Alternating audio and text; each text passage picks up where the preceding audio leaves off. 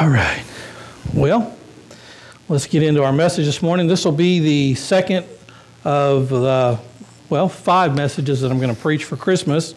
Last week we preached on a thrill of hope. We found out who that hope was, that is Christ Jesus. The title of the message this morning is God will be born to us, a son will be given to us. And as we go through this took to make a way to reconcile us back unto you, Father God. So I pray now, Lord, that you would open our ears, see this, and listen to it on Facebook and YouTube. Father God, I pray from the title itself before I get into the scripture. God and sinner reconciled. Who is involved in that title? So, why do you want to put that word out there that I'm just a sinner saved by grace? Because words have effects. If you say, I'm a sinner saved by grace, well, the next time you get tempted and the next time you think about doing something or you sin, you're going to play on the fact that God is gracious, and there are people who take advantage of God's grace.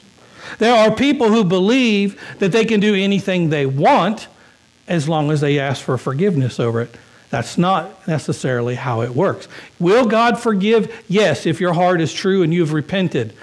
But we have become desensitized to this word sinner.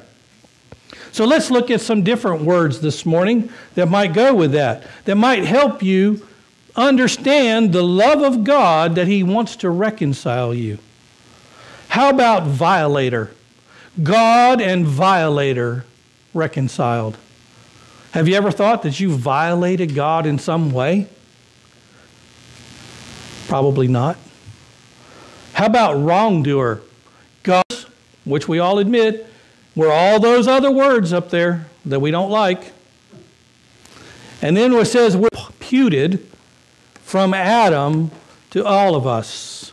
Now this is where Thomas, if he'll put up Ephesians 5:12. Do you have that one?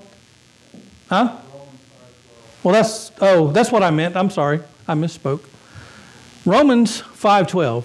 Therefore, just as through one man's sin entered the world, the death through sin, and so death spread to all men because all sinned. You see, we sin, one, because we want to. We sin because it is our nature. It has been imputed to us from Adam. What does that word mean? This is your day for synonyms and thesauruses. But it means attributed to. It means ascribed to you. It means credited to you. It means to be designated to you, assigned to you, imposed and charged to you. You see, sin has been, because of Adam, the first Adam, sin has been imputed to each and every one of us. And because of that, every person born since Adam has been destined for hell without intervention from God. Now, we don't like it because we have people that'll say, well, how could a loving God send me to hell or send you to hell? Well, quite frankly, He doesn't do it. You did it yourself. You do it yourself. He has provided a way because of His gracious and merciful love for you. But without it, we see a great light in Christ. We see the darkness of God's promises in our life. We should have faith in Christ.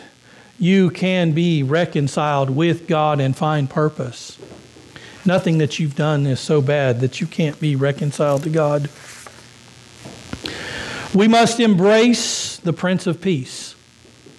We must strive to embody the principle of peace. In our interactions and our relationships, we need to seek reconciliation where we can and understand this. We need to reflect the attributes of Christ in our daily life. We need to embrace the Prince of Peace. When we've done those, we need to cultivate a spirit of hope this morning. We must allow the promises of God to instill in our hearts this hope. No matter what, we can do this because we can share what God has done for us through His Son, Christ Jesus, on the cross of Calvary. And so this morning, as we wrap this up, does anybody here need to reconcile themselves for God? This is Christmas. It's all about gifts, so they say. Right? Well, He's offering you the biggest gift you could ever get. It has eternal value or consequences. That's free. All it takes is for you to understand that you're a sinner, you're a wrongdoer, you're an evildoer, you're a trespasser, you're a violator, you're an offender against the almighty, holy, and just God. You see, when you violate, say, a city municipal, you get a little fine for the consequences. Then when you violate against, say, the county, that's a little more, and then you get some jail time, up to a year, and a big penalty. And then when you when you make a mistake and commit a crime that's against a higher authority, as in the state of Texas, it's a felony, and you can go away for life or death. But when you commit a crime for God, there's only one punishment. That's eternal damnation. There is no get out of jail. There is no get out of...